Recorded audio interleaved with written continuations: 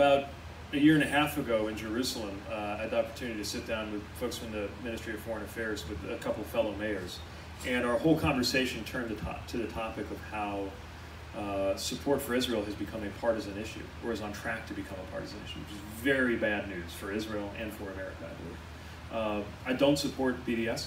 I also don't support the decisions that the current government in Israel is making. And I think that it is no more anti-Israel to be skeptical of the Netanyahu government than it's un-American to be skeptical of the Trump government.